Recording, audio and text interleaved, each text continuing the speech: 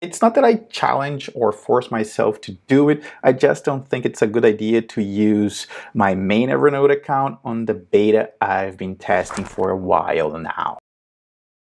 This is the web, right? So let's use the browser in our favor. Go to the Evernote tab, right-click it and select Pin. This will pin the tab to the left-hand side of the browser, and it doesn't matter how many tabs you open from now, that tab will stay there. In other words, I can move around and easily come back to Evernote. To unpin it, just right-click it again and unpin it. This other tip will also only work on Evernote for web. Pay close attention to the address bar browser while you move around Evernote.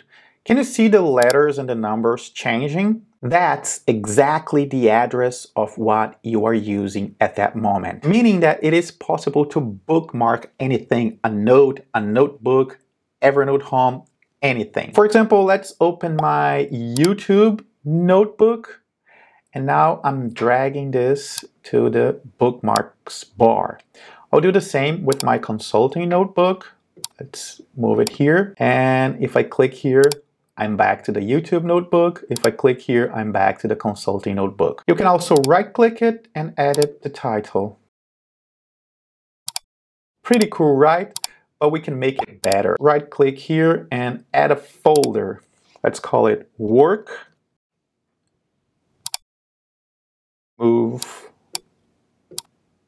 And now they are grouped. In some situations, you'll have to tweak the URL, but no worries. There's another video here in the channel where I explain how to do it. You find the link in the description below. And by the way, if this is being useful so far, if you are enjoying the tips, I'd appreciate a thumbs up.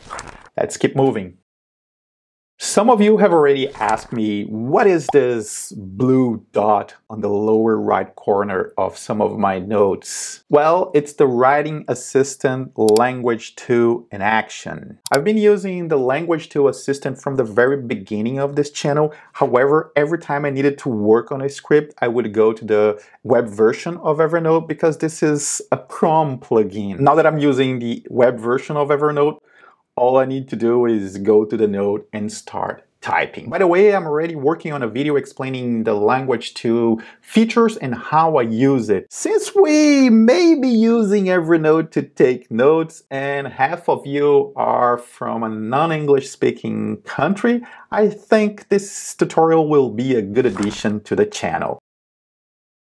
Also works on the desktop version, but for some reason, when using the web version of Evernote, I started collapsing the sidebar. I like the way some of the items like shortcuts, notebooks, tags, they fill this other window. It's like grouping them. It's easier to do whatever you are doing. For example, when I have to expand the tree I created with tags of people, authors, family members, the Evernote team. There's another video here in the channel where I explain how I use this and how useful it is to navigate to a note.